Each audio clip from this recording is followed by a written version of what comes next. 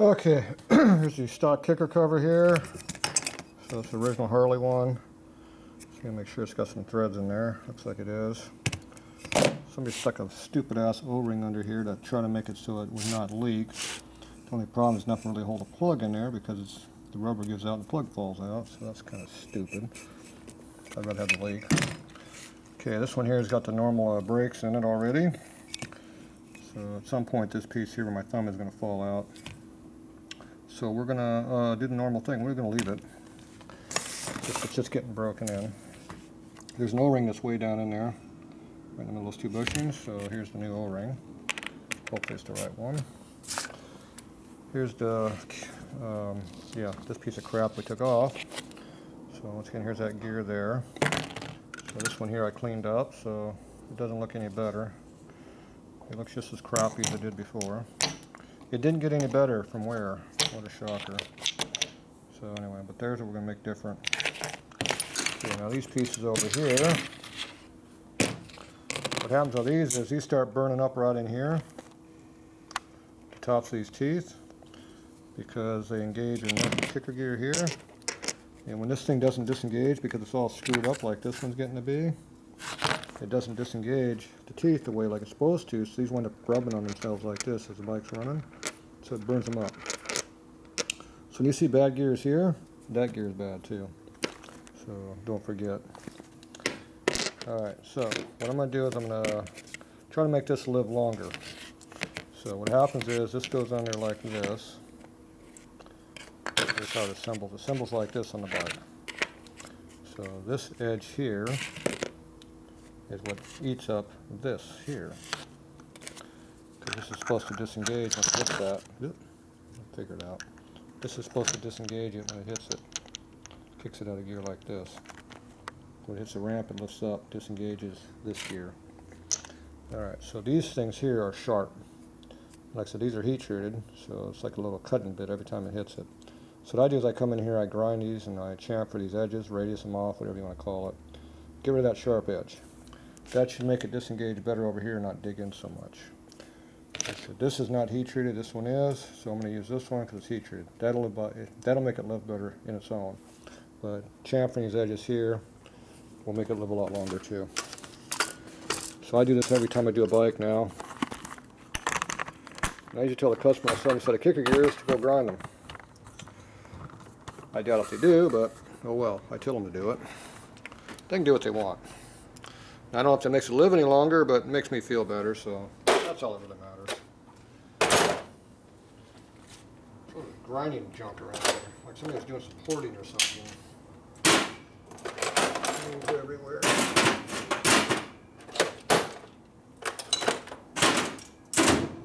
Alright, I need this guy right here.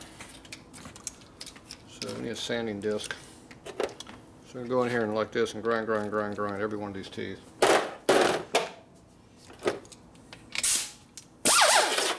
not to get yourself. That's optional though if you want to get yourself. So if you do one side at a time, so that way you don't get confused, you can do that.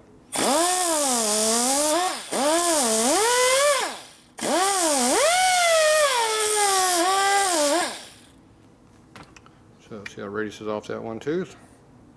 That one side of the one tooth, not all of them.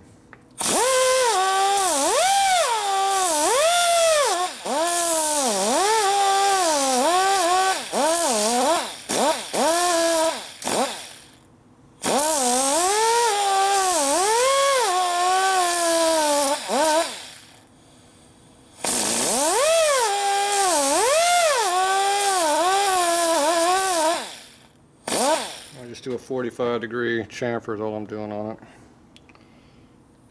Rolling around.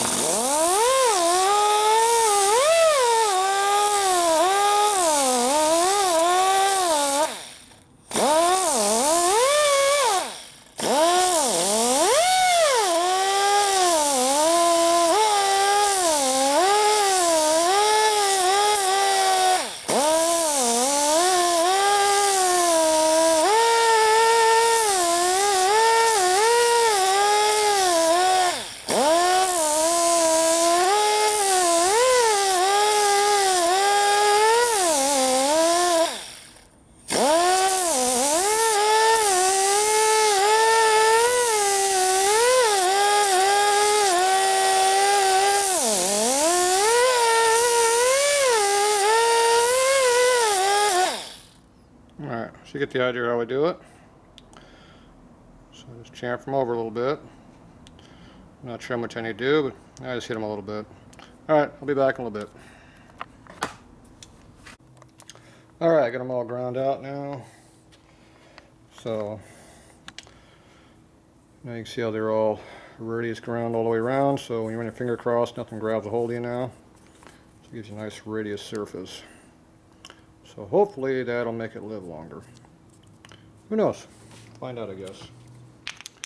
So anyway, it goes in there like this. So as long as it slides nice and easy like this, that's what we're after. It slides real nice and easy right now.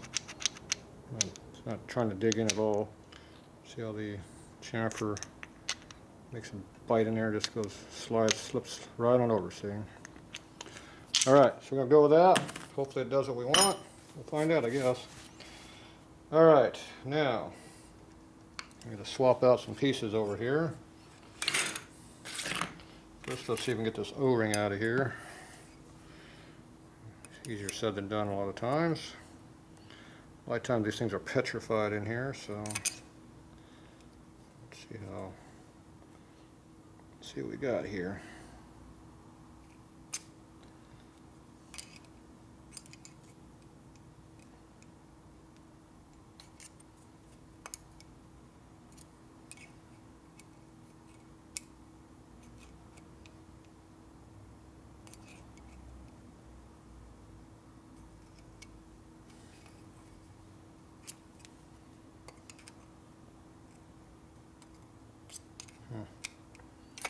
Slides out every now and then, but it won't get under it.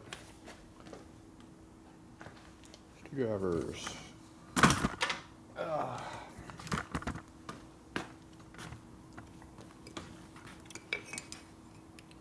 Absolutely no light when you work in the bottom of a hole.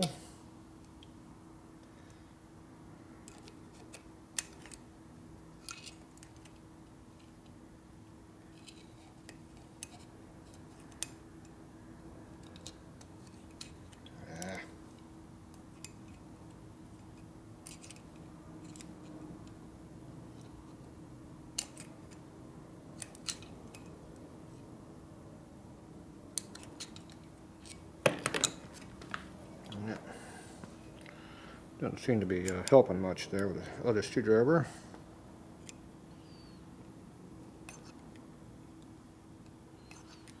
Try to bite into that sucker.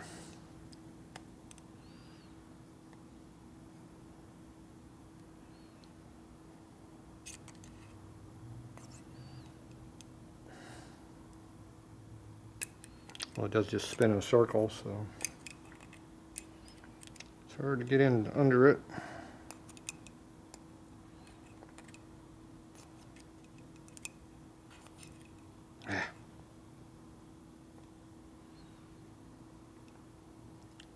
Probably easier just to push the damn bushings out of this thing and push them right back in when you're done.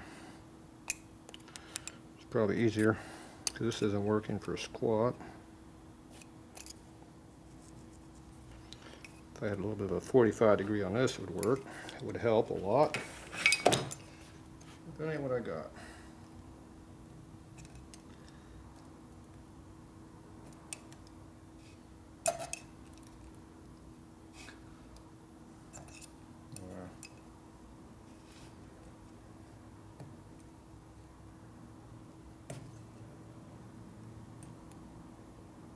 Yeah, I'm done screwing around with this damn thing. Ain't worth it. We got other tools that work better. Hydraulic press. Be here for 20 minutes trying to get that stupid ass seal out one piece at a time. Versus using this tool right over there, which you need to use.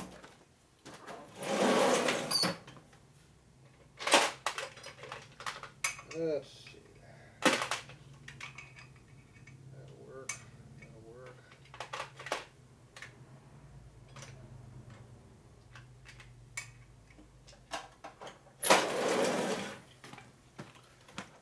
Okay, so on the wrong side, of course. My felt tip pin in it. Missing as usual.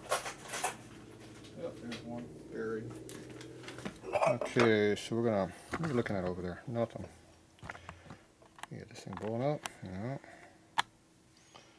Okay, put 2 dots going up, and that one.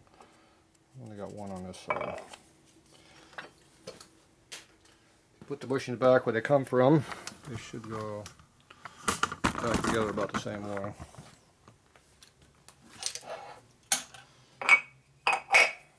Alright.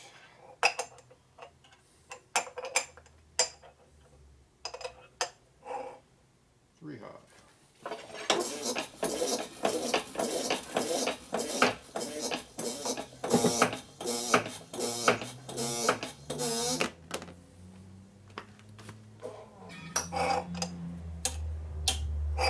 What does that look like crap in there?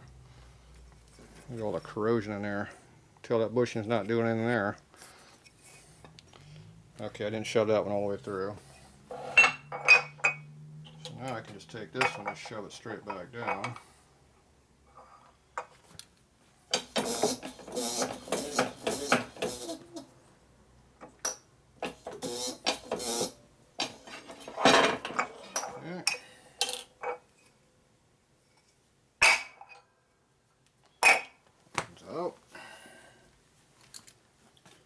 Okay, there's the petrified seat I was picking on trying to get out.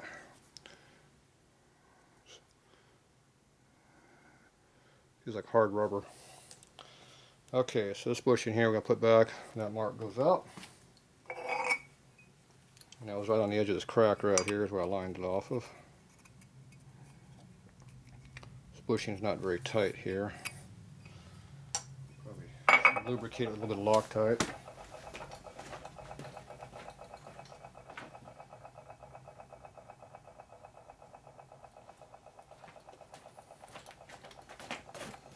Sleeve retainer Loctite works good on everything.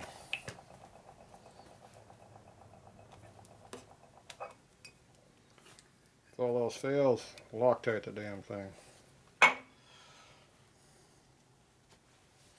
Wipe off some of the oil. Not all of it, just some of it. Okay, put a little Loctite on there too.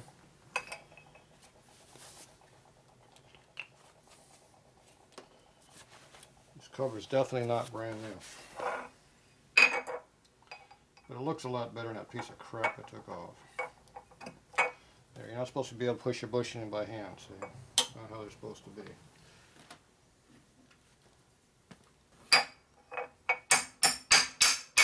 There, we're done. Don't have to press on it either. That's a good fitting bushing there, let me tell you.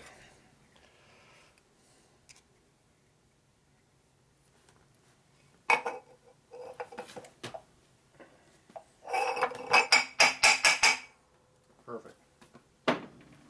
That's how you make them good. Good as new. Now I gotta put a rubber in it.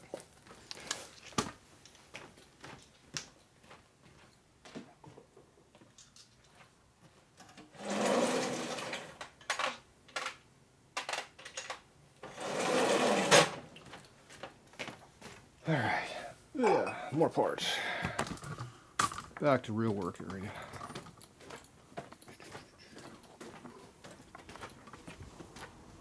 Up and down. Okay. Now, is this seal the same one? Yeah, maybe. Look how much thinner it is, though. You're cheating. You can almost put 2 of them in there. I think the old seal is probably better than the new seal. I might be putting it back in there. I didn't totally destroy it. Yeah, I probably did there, though. Okay, take that off.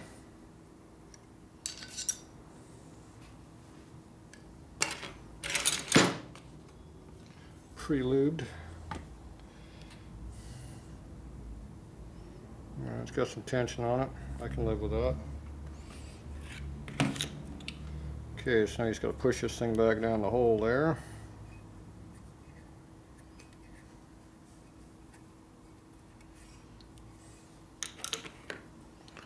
Just go like that. You push it in this side.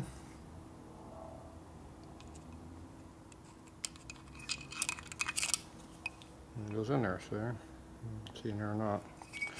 Get rid of the chrome. Okay. This side's already pre-lubed. This side's a little dry, so you need some lubricant.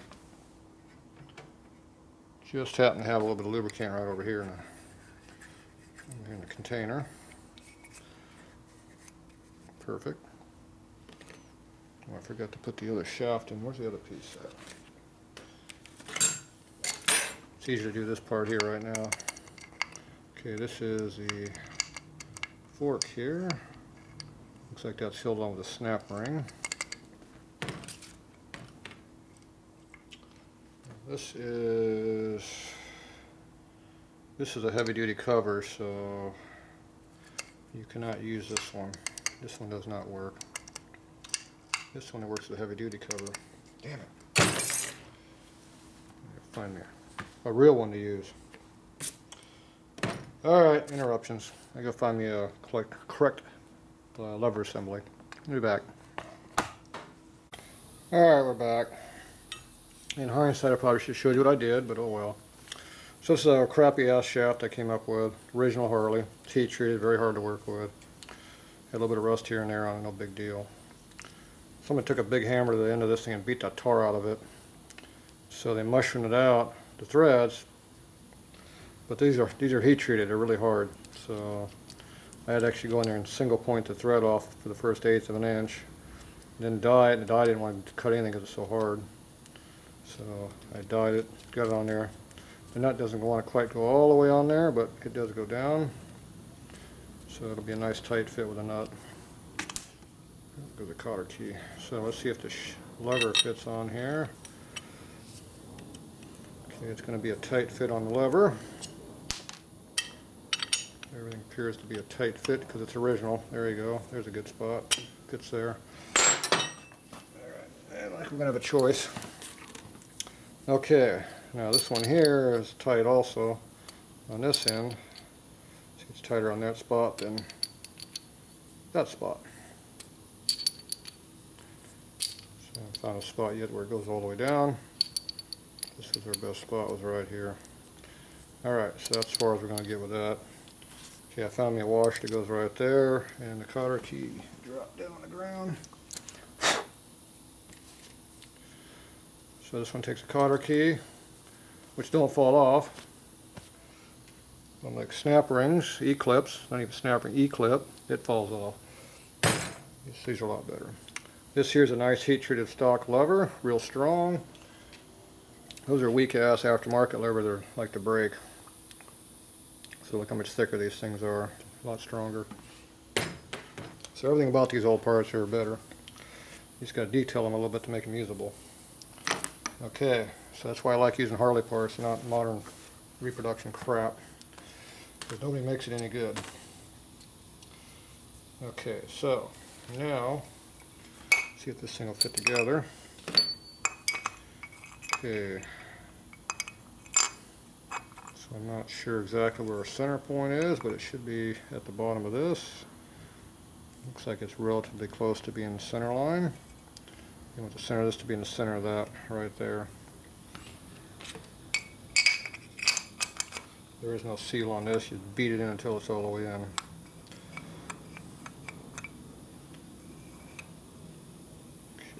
Looks like it's could be just a tick up from the bottom. See that center right there. Whoop. It goes down that much further. I don't think that's going to really hurt anything though. It looks like there's a bushing down that's not quite all the way in. So when you beat this in, it'll be further in yet. Okay.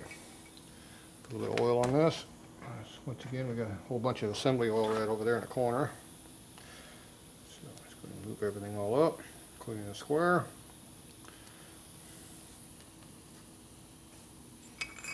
Let's see which side fit in the best. Definitely this side here was the better of the two.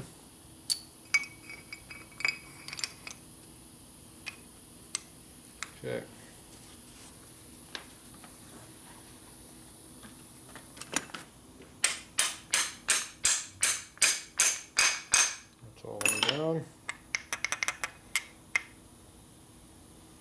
So how far from center are we centered? Pretty far off.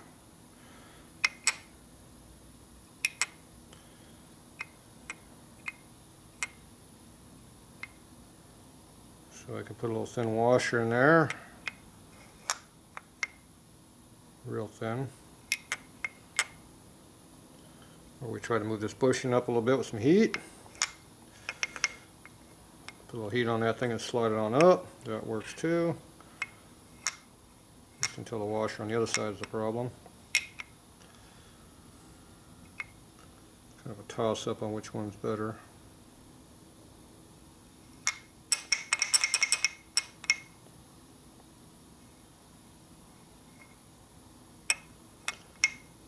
I think heating the bushing up is probably your better option.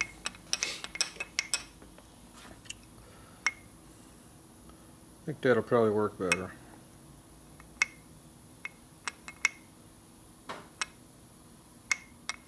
Alright. Let's see if we can put this together. First problem is the washer won't fit in between it and the shaft. Yeah, trying to. Tight fit. Shoes are tight. It went down. There it goes. Hopefully this washer will go in here. Or washer. Cotter key. Oh, it fit. Perfect.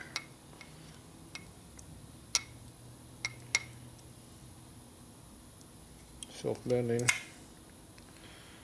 Okay. Where's my pliers at?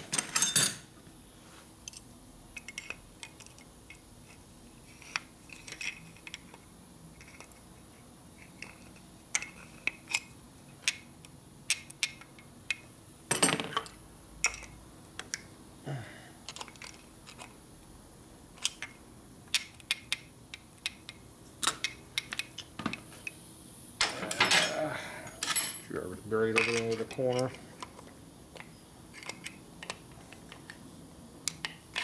There we go.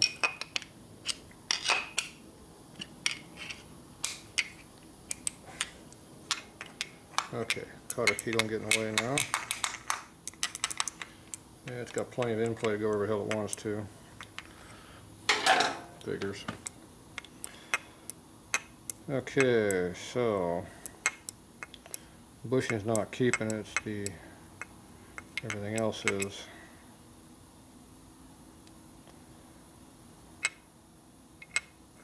Yeah, shouldn't matter. I'm not gonna worry about it. There's nothing Harley's precision. So if I put a washer in there, it probably would. I ain't gonna worry about it.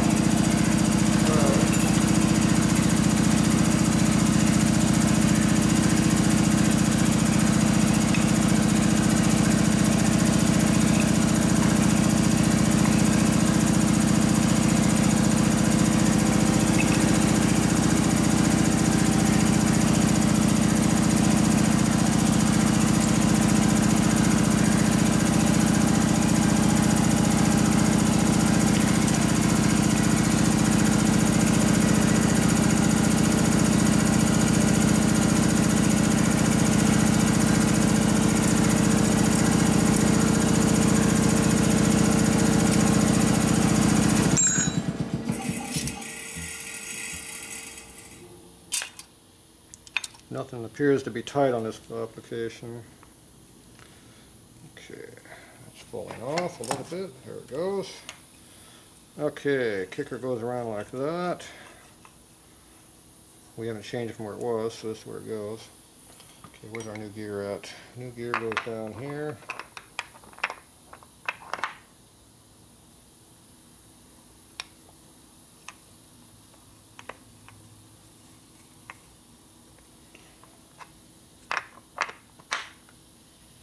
Okay, see, the genuine Harley gear has a stop on it right here, which engages right up in here.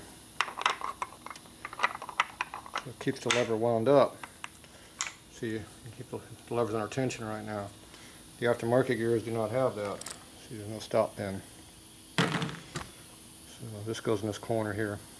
Alright, so that makes it a little bit easier to put the cover together. You don't have to hold it, which makes it a hell of a lot easier. that. I'm not using that nut. I'm going to use the genuine Harley nut here.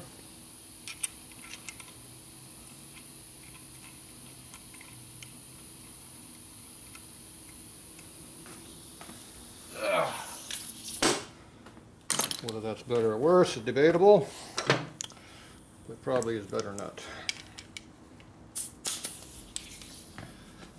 Okay, this is this one here.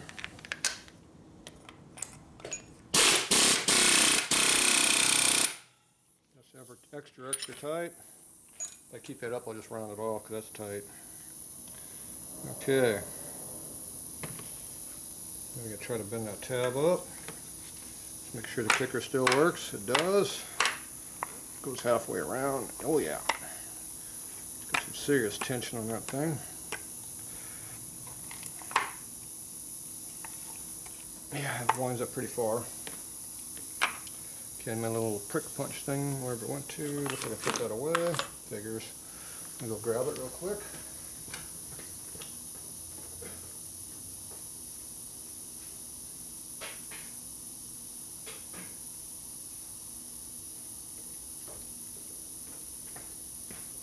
Alright. So this goes in here and bends the tab up a little bit. So you get under it. Like that.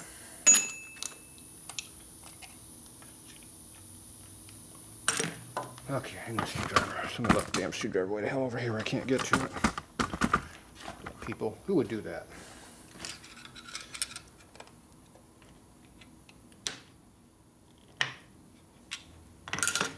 Okay, that one's bent down. Alright, good to go. Okay, this is pretty well ready to go together. On this part, we have other issues. We haven't put any other stuff together yet. Okay, so now we got more parts here that need to go back together over on this side. Now, it probably wouldn't hurt to clean the muck out of the case. See the muck in there? That's called muck.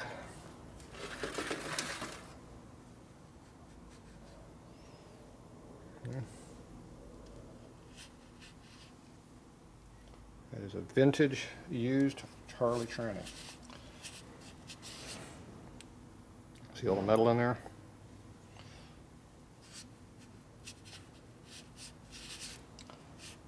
That's how you know they're in good condition. Full of metal everywhere. Okay, show you back over there. Okay, now it looks like it appears we're missing 5 studs out of 9. And this one's been butchered a little bit, so that makes it more than 5, right? Okay, so I'm going to go find me some studs and some nuts and some washers, and then we can put this thing together. I'll be back.